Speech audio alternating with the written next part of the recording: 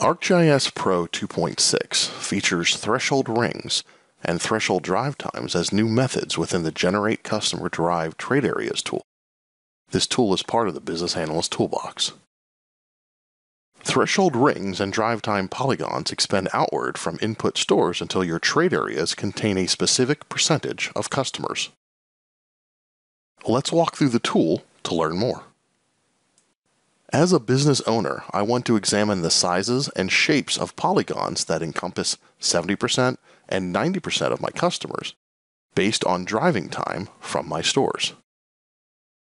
The trade areas are created using available routes in the Business Analyst Street Network.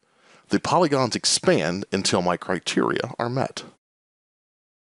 The attribute table of my new trade areas contains fields that list, in this case, travel times within the polygons and related distance units. This tells me that to reach 70% of my customer base, an area of 25 minutes driving time is required. I can apply this output to new or existing sites as a proxy where I have no customer data. Alternatively, I can use the threshold rings method to create a different type of trade area. Threshold rings, unlike polygons, do not rely on street networks and therefore produce trade areas of consistent shape. The size of the polygons will vary based on the radii percentage values and customer distribution. In this case, I am interested in using threshold rings to create trade areas that capture 70 and 90% of my total sales.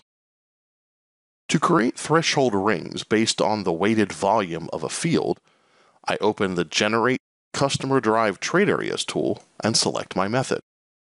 Then, I change the customer aggregation type parameter value from count to weight.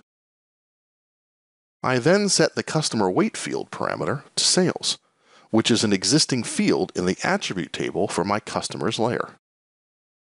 The rings expand outward from my stores until 70% and 90% of my total sales volume are contained within. The output feature class attribute table contains fields that list the number of customers and total sales within each ring. Thanks for watching.